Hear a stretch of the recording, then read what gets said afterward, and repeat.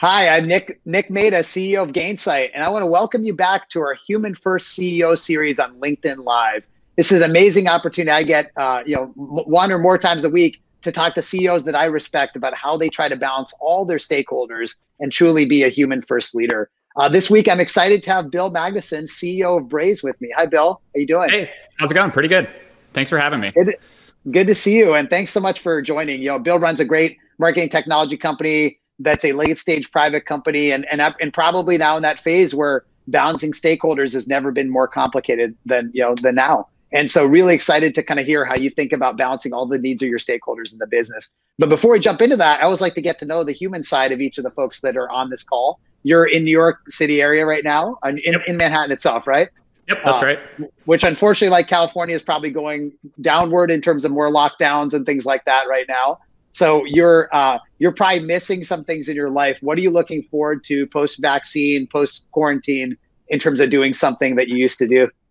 Yeah, I mean, that's a great question. I think that when I think about that, though, the thing that I miss the most are actually the things that you can't plan for. Like because for safety reasons and for logistical reasons and what have you, everything that we're doing right now is so methodically planned out. And the thing that I love about like traveling and exploring the world the most is just spontaneity, meeting new people. We've got a bit of a justified fear of the other right now. We're obviously all encouraged to limit our social groups, kind of stay with immediate family or stay in close bubbles so that you don't have kind of mixing and spread happening. And it just kind of removes a lot of the vibrancy of life. So I'm looking forward to primarily just spontaneity getting back into the mix versus a lot of the planful decisions we have to make when we travel and move through the world right now. That's a very thoughtful answer. I agree with you. I think that serendipity and spontaneity, both in terms of our working lives and also personal lives, is really gone away. And I know what you mean about the fear of the other. Every time I'm walking down the street, I feel like people kind of like try to stay away from each other and almost don't look at each other. It's a very strange time in that way. Yeah, it kind of makes you realize that like fear of strangers probably derived from back in the day when, we used to get taken out by the plague or what have you. That's an interesting point. Yeah. Interesting to kind of live through that. That's right. Hopefully we'll get to all that soon. But in kind of between then and now, we got video streaming, so to stay in touch with people. And I'm really excited to have this video conversation with you because I really respected how you run your company. You talked to a lot of your current and former employees, and everyone speaks really highly of your culture. And when we do these conversations, we think about these three different stakeholders we're trying to balance. The community around us, because businesses exist inside a larger community. Our teammates and making sure they feel supported and safe and successful, and then our customers. So let's talk about the community. This year, probably more than ever, companies have sort of woken up to the reality there's a community around us. We're not going to be successful if the community is not successful. And Braze isn't a giant company, similar size to Gainsight. So you probably don't have infinite resources to help the community. How do you think about what your role is in the community at the size you're at?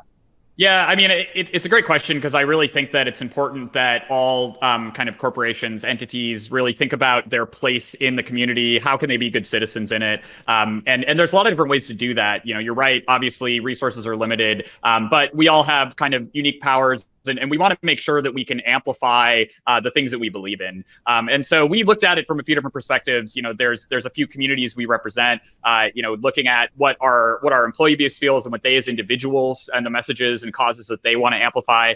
So right out of the gate, kind of as we descended into COVID and with a lot of the kind of Black Lives Matter moments over the summer, we actually did some substantial amplification of all of our employee charitable donation matching and really wanted to do that so that people could make their own voices heard louder.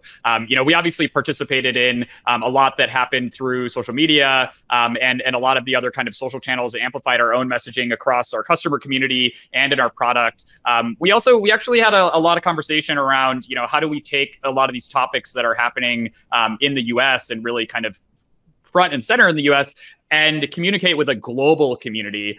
We ultimately, we made the call that, when you look at things like systemic racism and injustice, that those things are so pervasive across the entire globe that the message that we wanted to kind of project as a company was one that we we brought it to our entire global customer base. We did interestingly get some blowback from that from certain global customers. And I think a lot of the blowback, personally, I felt was inappropriate, and we addressed it. But it is interesting to always kind of look at that and realize that obviously your customer base, your employee base, the globe is not homogenous in how they view these types of issues. But that notwithstanding, I think it's really important that businesses, stand up for things that are really true to their values and they believe in. So there's a few other things I'd call out. We actually reappropriated all of our Facebook advertising budget for the year and put that into direct donations into various charitable organizations. We were actually in the kind of the earliest days of calling out on the boycott of Facebook funding, and we took that and just reappropriated into direct donations into various causes. We also launched over the summer in collaboration with a number of our partners a really awesome program called Tech for Black Founders.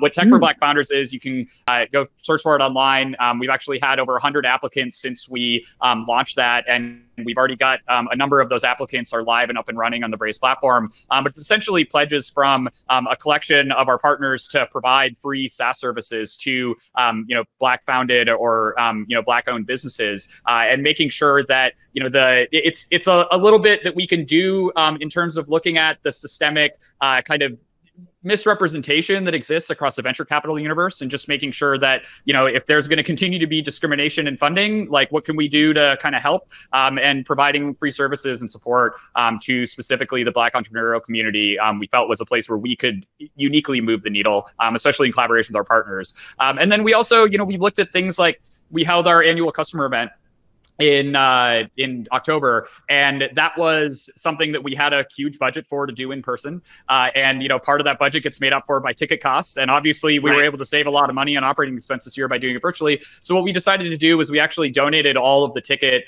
revenue directly to the United Way, because we didn't need it to balance the books anymore, and so we just reappropriated that. So we're really trying to look at how do we use our voice, how do we use our technology, how do we use our money, and amplify the messages that we care about the most. That's incredible. I was excited to have you on here because I knew you had a lot of different ideas and initiatives. And I think hopefully people are taking notes of things that they could do in their organization. A few things I'll pull on what you said that really resonate with me as a leader. One is this idea of global messages, because I do agree, you and I both live in America, and I think both of us have been in America our whole lives. And, how do we connect? I have a lot of employees. Actually, the majority of employees in Gainsight are outside the US. And I think you have a big international team as well. Yep, and then you have a lot of customers outside the US. And so how do we have our messages not sound so US centric, but at the same time find themes that fit globally? I think that's a really interesting challenge. I'm guessing you sometimes find yourself rewriting messages or emails to make them not just seem so US centric, right? Do you struggle with the same thing? Yeah, I mean, it even comes to simple things like, you're going to write a note. I write a weekly email to the whole company, and a lot of times in the introduction, it's I hope everyone enjoyed, Memorial Day weekend, and it's actually that's not the right thing to write, right? And so just making sure that you're understanding the context that that everyone has, and also realizing that now, without the kind of in-person touch points, time zones get in the way even more than they did before. You don't have the organic interaction as much, and so I've been trying to go out of my way even more than normal to get connections with far-flung places, and making sure that I'm kind of trying to stay, living in their context as much as I can, so I can understand it better. That's such a good point. Yeah, even when you address things like weekends or obviously the election, things like that is a global context. The second thing I was going to pull on was this idea that you got some blowback from customers around some of the messages. And I think kudos to you, because if you're not getting any blowback, you're probably not really standing up for something, right? So, we've dealt with, people internally or externally saying, hey, I don't agree with that. How do you navigate that as a team generally? When somebody says, I don't like that Braze is taking a stand on X, I don't agree with that, whether it's a teammate or a customer. What's that conversation look like? Yeah, I mean, part of it is being consistent and knowing what you stand for and kind of holding to that. And we try to derive that based off of, our values as a starting point. And so, I definitely kind of believe that we shouldn't be weighing in on specifically political matters, but it's also the case that almost every cultural issue right now is being weaponized and becoming political matters. Right. And so if you just kind of broadly say, I'm not going to comment on anything that has been politicized, then you can't talk about anything anymore. And so I think it's really not letting kind of the political zeitgeist determine what you can and cannot talk about and stand for as a company, but still making sure that you're consistent and that you communicate like why and how you think about these things. And so, when we look at the issues that we stand for, I broadly would describe them as like they're human rights issues. They're not political issues. And we believe strongly in support of those. And we look at it from things like immigration, from worker protection, from a lot of the issues around systemic racism and representation, and really like those are the things that we focus in on as a company. And obviously all of those things are politicized, but we try to stay consistent and hold ourselves to kind of focusing on the human rights aspect of it. I love that. That's very consistent with how we think about things. You gotta stand up for your values. The third thing I think that jumped out from what you talked about up front is this idea that you partnered with other companies. I think this coalition around tech for Black founders, which is awesome and really inspiring. And I think that is another way that a lot of companies are amplifying their own voice. Even if your company is only 1,000 people or 500 people or 700, whatever each of our companies are, there's so much potential if we all kind of come together. One of the things that happened in our community is we were able to get a lot of CS teams across different companies to agree to bring in underrepresented minority interns into their companies in customer success, and we kind of created a whole program around it. And now, lots of people are going to get shots at getting into the profession that probably wouldn't have otherwise. So I think there's a big opportunity to link up. Yeah. Customer success is a great call out as part of this too, because we definitely Braze, we only have 950 customers, and we primarily are targeted at the enterprise. And so for us, like outreach to various to nonprofit groups, to various fledgling organizations, to smaller startups, like we definitely want to do those things, but we also we're an organization that's not built for that kind of low sophistication on ramp and kind of a self-serve type positioning. And so a big part of the success of these programs is really out of the goodwill of the customer success organization to go and hold people's hand and really kind of bring them up the sophistication curve. And so that's not something that's necessarily like predicated in a lot of our like operating expense models, right? Like we assume that like a single customer success person will be able to kind of handle a specific book of business. We're generally kind of applying a number of companies and also a dollar amount to that. And when we do outreach that, goes out into the nonprofit world or, into kind of other areas, it doesn't really fit the model of the typical business that we work with. And so it is important that we're actually engaging with our customer success team as well, because they're really the ones that are going to carry the burden to bridge that gap. But, it's also something that's it's super fulfilling, right? When you look at a lot of the nonprofit groups that we work with, it's really amazing that we work with those groups, even if they maybe are not resourced in the same way that some of our most sophisticated enterprise customers are, we still want them to be able to be just as successful. And often we're kind of helping make up that gap, and that's coming directly out of customer success. Incredible, Bill. Really, really thoughtful. And we'll come back to that obviously at the end. So let's switch over from the community to the team. And you and I have both had the benefit of helping to shape the cultures from the beginning, right? And I'm sure it's not just you, but lots of other people that have formed that. What have the values been at Braze, and have they evolved at all as the kind of company's gone through its journey? Yeah, very specifically, we actually went through a whole values refresh that we launched at the beginning of the year. We were lucky enough to, from a timing perspective, we actually had our full company kickoff where we flew everyone in the company to New York in February, like basically the last moment we possibly could have done it. And so we were actually able to have a big kind of in-person collaborative effort to really help, sharpen the early framework that we had as we relaunched them. And we relaunched our values, over the course of Q1. We've been operationalizing them over the last couple of quarters. One of the reasons we did a refresh was that while we believed in the values, they weren't really articulated in a way that we were able to like integrate them into various programs. We weren't able to integrate them into performance management. They weren't useful to make decisions day to day, et cetera. Those were kind of the litmus test of like, are these things useful that we wanted to use? Because if you can make them useful, then they're going to self-perpetuate themselves. They're going to kind of, they're going to really ingrain themselves on their own. And so we worked on a re-articulation of the values that we represented. I'll highlight three of them that I think are particularly notable. The first one is take your seat at the table. And this does a few things. One, there's a table. It's a collaborative environment, but like we're speaking to you as an individual and we're directing a charge at you, which is to take initiative, take your seat at the table and add to the community with your unique talents and perspective. And I think that concept of add also bleeds in here in a good way. We use culture add instead of culture fit. We described it as like, we want Braze to be different because you're a part of it. Like we want it to be a tapestry of amazing individuals, not just an assimilation machine of some kind. And so, we kick off the values with like, take your seat at the table, like get engaged, get at the edge of your seat, join in. The next one is don't ignore smoke. Which is a value or like kind of a colloquialism that's been in the business since the very beginning. Grew out of engineering, which is just like, if you see something, say something, because it might be a sign of a bigger problem. And I think that this covers like, it covers urgency, it covers transparency and teamwork. It's explicitly don't ignore smoke. It's not don't ignore fire, right? It's like if you see something, like jump on it. And it's also like, not only do we not shoot the messenger, but we actually celebrate the messenger. And so if you see something out of place, the analogy I always use is like, if you're outside and you see some smoke over the next hill, like you got to run up the hill to figure out, like, is that your coworkers just like roasting marshmallows over a campfire, or is there like a house that's on fire over there? And until you go and look, you're not going to know. And so we really encourage everyone, like, don't ignore smoke, like investigate it. Worst case scenario from a time efficiencies perspective, everything is fine, but you get to learn something new. But in so many scenarios, especially at a fast growing company, you actually do notice a larger problem and you can get it addressed before, it really has any sort of spreading repercussions.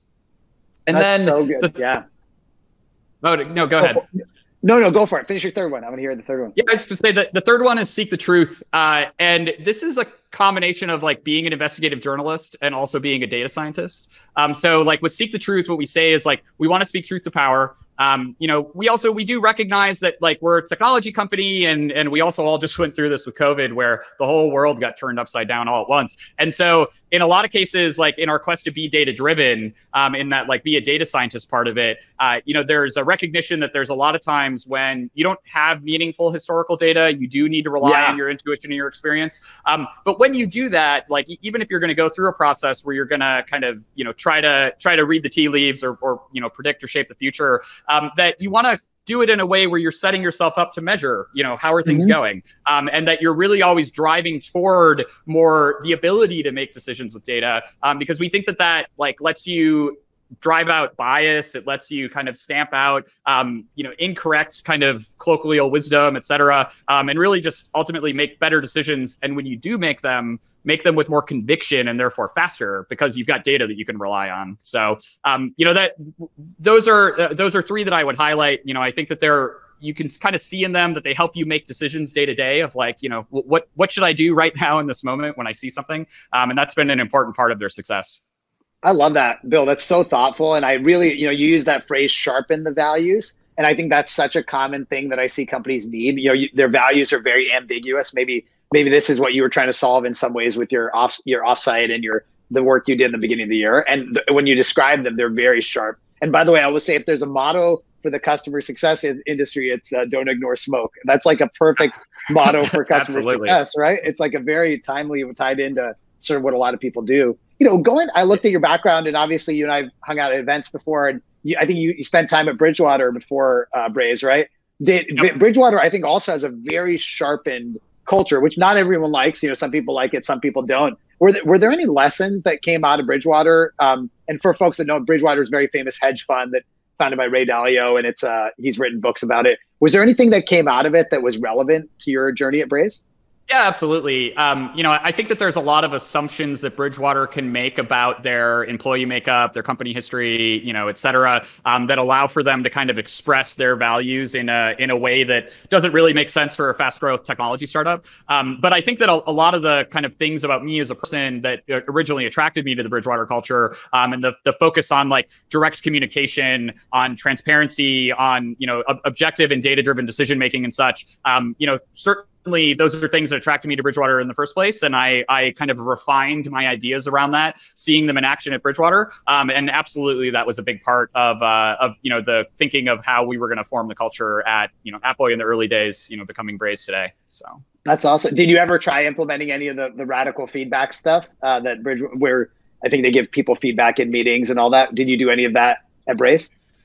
So we didn't like operationalize it with iPads and dots and all that, and I don't want to fully rabbit hole us on that. But actually, interestingly, a lot of that stuff was after my time at Bridgewater. Oh, interesting. A lot of the things that you've read about, and so that's kind of what I'm talking about as well, in the sense of like there's a lot of unique things about Bridgewater's environment that kind of drive the implementation of a lot of those values. And like what you're alluding to, I think is an implementation of them. But I think that the core spirit behind it of like directness, transparency, that ability to like, let the idea stand on its own, like let's rigorously debate, topics to make sure that we've got conviction behind our decision making. Let's rely on data, and kind of systematically find places where bias might exist in decision making and remove them from our decision making processes. All of those things are really important when you're trying to beat other smart people at anything. At Bridgewater, they're trying to beat other smart people at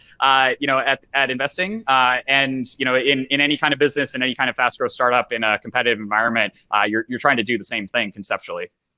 Yeah, I love it. That's great. I think the commonality of a lot of great companies is sharpened values and culture, and both Bridgewater and Braze have that. So let's go to my third chapter of this discussion, which is my favorite, which is customer success. Obviously, I'm kind of into that a little bit. And so customer success, I know, is something been really important to Braze from the early days. And I'm curious, now that you've run a SaaS company for a long time, what's misunderstood about customer success? What do you think most CEOs don't get about it, or perhaps it takes them too long to understand it?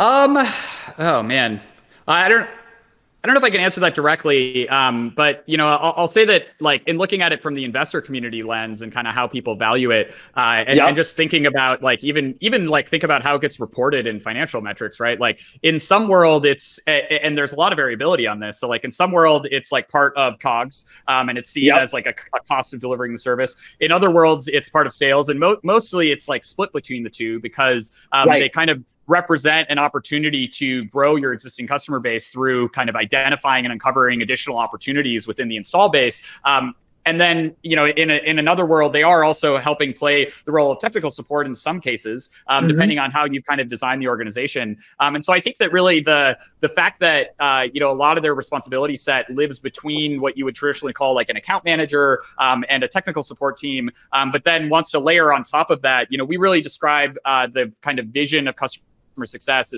of our department is to bridge the gap between the actual and the possible, which is like, there's a lot that our technology is capable of. We want to help our customers like promote their creativity, promote their, the kind of the spirit of experimentation and trying to really go and strive toward more sophistication.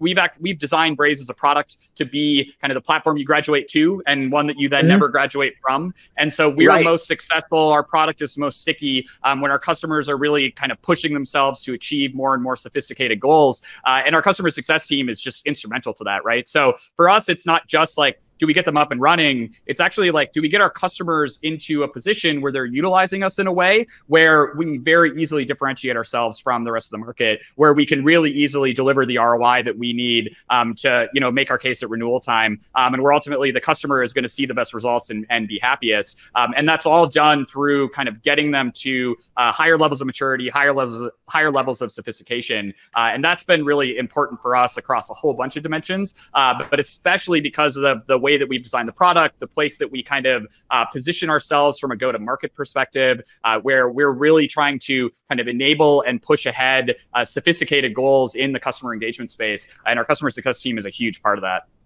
I love that, closing the gap between the actual and the possible. I think that is so spot on for the long-term vision once you get past, support and retention and churn and things like that. So, well, it's great. One question to tie this all together, there's definitely different schools of thought of what it means to be a leader and to be a CEO. And there's certainly the more conventional wisdom of, hey, your job is singularly the bottom line and shareholder value. And some people would say that even any of this stuff that we've talked about today could be a distraction to that. And I'm curious, you probably thought about both sides of this too. How do you think about that kind of, if you were debating that person, what would you say? Well, if I was debating them, I would probably be a little bit less flippant than what my initial reaction was going to be, which is that I think it's naive, myopic, and absurd. I also think the life of the CEO is to kind of, make decisions across tons of dimensions and tons of areas, and to pick something as important as this to our community and to like the kind of health of our societies and like being a good citizen in the world, and say like that thing is the distraction that I'm gonna try and get rid of. It's just like, I don't know, that it seems ridiculous to me. Like, I think that, no business can be successful without being in a, being in a healthy community and a healthy society. Healthy cells in a dying body still die at the end of the day. Yeah. And so I think that we all have a responsibility to really, participate and challenge ourselves to improve the communities around us. And if people have decided that, they're just not going to participate in that, they're free riding on what I think should be a central corporate responsibility, and I think we should judge that negatively. That's such a good thought. The healthy cells is a great analogy to it, and I agree with you. I think obviously everyone has their choice of how to run their companies, but the companies that don't think of themselves as the broader tapestry, they are free riders. They're taking advantage, and I think that's a good point. And you're right, judgment does have an impact. So, Bill, this has been amazing. I knew this would be such a thoughtful conversation. It even beat my expectations. So, thank you for being here. Thanks for sharing so honestly. And good luck and stay safe going forward. And thanks to everyone for watching. Really appreciate you joining, and look forward to seeing you next week. All right, happy to do a Braze. So let's looking forward to next time. Okay, thanks so much. See ya. Cheers. Bye.